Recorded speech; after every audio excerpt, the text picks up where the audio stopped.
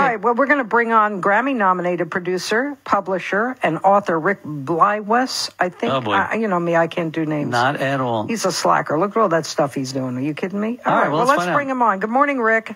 Good morning. Good morning. How you doing? What part of the country are you in? I'm in southern Oregon, and it's just after 4 o'clock in the morning. Oh, yeah, it's early. Yeah, three about the zones time away. we get up every morning.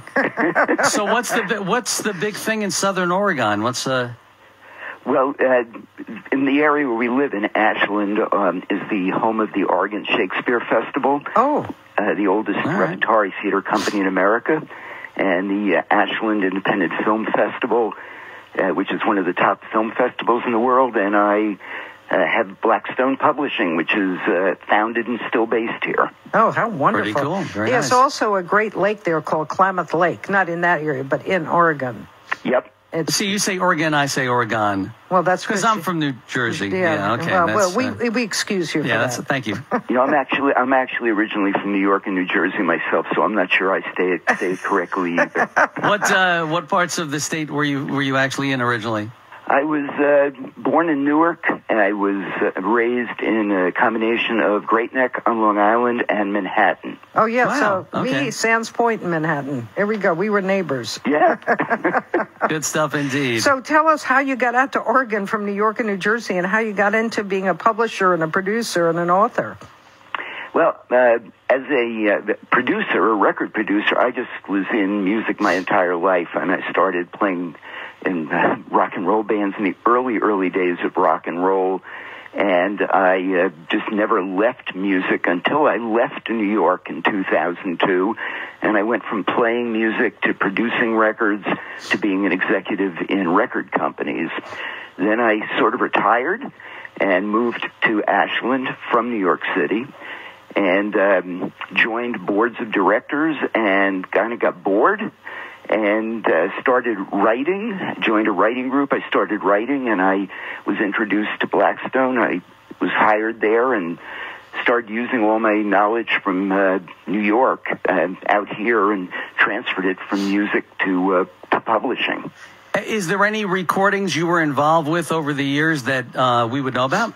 Well, I produced a record, which it depends if you were into disco music or not, for one thing. Yeah.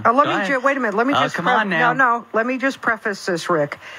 Frank has edited every Billboard charted song, and we have 6,000 of them in the rotation. But I was actually a big fan of disco. Yeah, but we're the only station in the U.S. who has that. Yeah. So Wow. he is a music. You're talking to a music guy. Let me just tell you. So which recording? I produced a record called 7654321 Blow Your Whistle. Oh, I've heard that. You sure? Yeah, we sold 500,000 copies, Yep, and it that's actually club was a song. record that popularized whistles in discotheques. Yep. I used to play in the dance clubs, discos back in the day, and that was not a big pop hit, but a big hit on the dance charts. Yeah. Yeah, well, we made number 3 on the disco charts. We made number 7, I think, on the R&B charts, and it peaked at about 41 on the pop chart. Yeah, it's always kind of funny, and I always love songs like that because we add a lot of them into our library here. We remember the songs, but they weren't big, hit records on the pop charts. And, if they didn't get into the top 40, they didn't get really airplay in New York. But you play them all. Yeah, we play them all. Well, great. I hope you play it sometime. Definitely. It's in our rotation, believe me. Yeah, there you go. If it was on the bill, it was on the chart. It's rotating here. Yep. So let's talk about your book now. Sure. The name of it is Pignon Scorbion and the Barbershop Detectives. Okay, where'd that name come from? It came through research. I postulated, it just came to me when I started writing the book, that his dad would be Egyptian and his mother would be Haitian. And so I looked for an Egyptian name that was cool, and I found Scorbion was an Egyptian name. And then I postulate in the book that his father traveled to Haiti and met his mother there, and she lived in a real region in Haiti called Pignon. And so I thought Pignon Scorbion would just be a very cool and different name for a title character. Where's the Barbershop Detectives come from? Well, he solves his cases in a barbershop with the aid of the barbers, the shoe shine man, a young reporter, and a brilliant female bookstore owner. And so they become the Barbershop Detectives, assisting him in solving the crimes. I love this. This sounds like a series, by the way, Rick. Well, I've already written the second book. It'll be published next year, and we're out soliciting a TV and film deal right now. Oh, of course you are, because it, Nice. it sounds very visual and different for a change. And I love murder mysteries. I grew up reading those. Those are my favorites. Well, I hope you'll enjoy it. It's written in the old style, if you will, of Agatha Christie. I love Agatha. I have every one of her books and have read every one of them. Oh, well, then you have to read my book. I wish they had sent it to me. I would have read it by now. Well, I will. I'll get your address, and I'll absolutely shoot it to you. Yeah, definitely. Now, you have worked with Clive Davis, who, God bless him, still around. Yep. One of the pioneers of that business. Melissa Etheridge, who's incredible. The Backstreet Boys, Kiss, U2, Whitney Houston, the BeeGees, who, what else do you say about them? Yeah, can't get much better than that. Saturday Night Fever, and this is Spinal Tap. I love Spinal Tap. That was such a iconic movie because there was nothing like it. No, absolutely. And Spinal Tap was kind of interesting because the Russ Regan, who was the man who discovered Olivia Newton-John and Neil Diamond and others, he made the connection to Reiner, and I was kind of Russ's marketing guy, and so he flew me out to L.A., met with Reiner and the guys, and we formulated the entire plan for the marketing of the soundtrack, which was going to launch the movie. And I created the marketing plan for that whole thing. That was some marketing plan, let me tell you. That was incredible. It's still alive and healthy. Absolutely. And in fact, I think there's a revival coming. Oh, interesting. And it's funny, I think we saw a concert recently on TV of the BeeGees. Well, there's a couple of them running that they keep 80s, running, yeah. And, we just sit here and think, how sad for Barry that his brothers are all gone, because that was a really close family. And, absolutely. Yeah, one by one. And, boy, what a talent that was. Yep. Well, how come? Okay, Rick, because we sound like old fogies here. It's like there's no music anymore. None. And the people that are producing the music, they're just like PRing it to death. It's like you have to have an insane name. You can't be a Frank Sinatra. You can't, you can't have a normal name. You have to be Post Malone. It's just a Lady Gaga. Can your talent just speak for itself, please? I don't care what your name is. And the problem is they're so electronically produced. We don't hear voices other than Katy Perry and Bruno Mars. I don't really hear anything. And they have no new stuff coming out. The people are accepting these subpar music, and so you have people that are being PR'd to death out there, and the kids are afraid, like the Emperor's New Clothes, to say they suck, Well, you know what I find interesting? I just read an article the other day, and I don't remember where it was from. You might look it up. That older music is now accounting for more streams than contemporary music, and it is a problem of the contemporary music scene. Wow, well, look at that. They're waking up, Frank. Well, that's why they're trying to hit radio with more fees and trying to get other ways to make income, because they're not making it from the new stuff. Yeah, they're really killing us. I think we have 5 people we have to pay now. It's a lot of crazy stuff. For the same thing. It's just crazy. But, for the music, we have 50,000 songs in our library. The 6,000 are streaming and also on the air. I mean, it's really, we get the compliment we get on our music is that they don't hear the same song twice. And that's the key thing.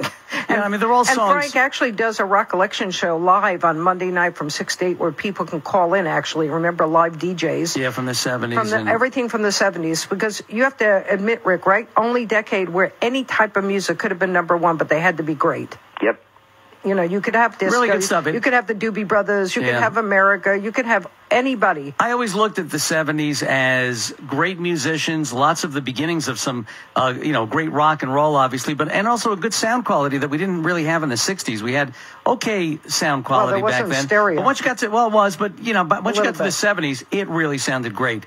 And it was like you were there. People were stoned, that's why. Yeah, that too. Maybe that's what it is. What do we know? No, but it still sounds good today. So that's, where you get it from. Well, let's talk about the book a little more. Now, is there like a surprise ending in this murder mystery? Yes. Oh, good. I can't wait to... It's kind of interesting because like the older style mysteries of that era, it takes place in England in 1910, the Downton Abbey era, and it actually has 3 different crimes in it, but there is one crime that goes through the entire book, and it has a surprise ending, and I don't want to give the ending away. No, don't do that. There's a crime with a fortune seeker, there's a murder at a circus, and then there's a crime of passion.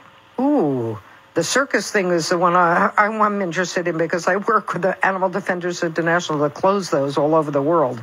Yeah, so that's real. Oh, I love this. Have you thought about the people you want playing the parts in this movie?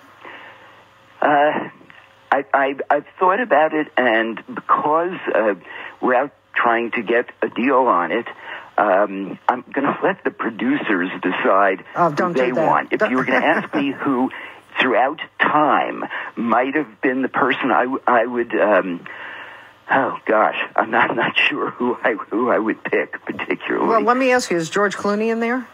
Well, yeah, he certainly could be. So could Sean Connery or oh God, I wish. You know, who knows?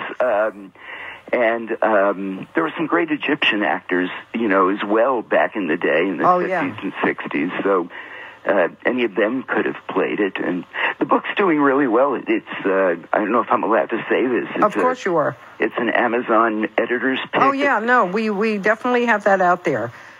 Because everything is on Amazon anyway. That's why it's called Amazon, I think. Yeah, but it was voted the Buzz Book of the Year by an independent retailer group. Publishers Weekly picked it as a debut mystery pick, and it's doing great. It came out on Tuesday, and it's just really rocketing, and I'm floored. I'm sad, happy, and I'm floored at the same time. Well, you gave them something that people need, and that's a key thing. It's like, the time of the pet rock, everybody bought one because it was timely. We need a good mystery novel. We hadn't had one in a long time. I used to read John MacDonald years ago. Right. Yeah, we don't have that type of mystery. And people, just like we were talking to somebody yesterday, Lloyd Schwartz. I don't know if you know who he is. His father, Sherwood Schwartz, did Brady Bunch and Gilligan's Island. Okay. And we were saying they don't have Brady Bunch anymore. They don't have these wonderful shows on TV where people can say, oh, it's a nice show about a family. And you enjoy it. They have to kill each other. They have to destroy one another on the planet. And, we want to get back to some of that stuff, some of the fun stuff, a good mystery where you can, maybe not figure it out. Well, that's what this is. It's a classic whodunit. It's a throwback to that era. And it's great entertainment and escapism from all today's stresses. And boy, do we need that. That's what the book is. I want people to enjoy it and try to solve the mysteries and have fun with the very colorful cast of characters. All right, what's your website for you besides the Amazon where they can buy the book? Do you have? It's rickbleiweiss.com. It's rickbleiweiss.com. All right, I beg everyone to go there and get a copy of this book. I mean, this is going to be the greatest escape you can have.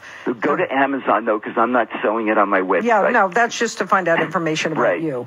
Yeah, and I'm sure you have a link there for Amazon for the book, too, right? Yeah, also, Barnes & Noble, but I also am a huge supporter of independent retail booksellers. Oh, us, too. And I urge people to buy it there as well. Yeah, if you have a local bookstore, please support them. Absolutely. Without a doubt. Well, listen, I can't thank you enough, Rick, for coming on the air. It's delightful. I am so looking forward to reading this book. I can't tell you. It'll take me back to a time when I was like 15 and reading all these books. Well, I will absolutely, and I will find out a way to get your information so I can get it to you. All right, you got it. Well, Rick, have a great day. Enjoy. Go back to sleep. I might. I would if they let me. But anyway, have a great day. Thank you so much. You're welcome. All right, take care. Bye-bye, Rick. Bye-bye. That was wonderful. Boy, this guy has really done an enormous amount in his life. Incredible.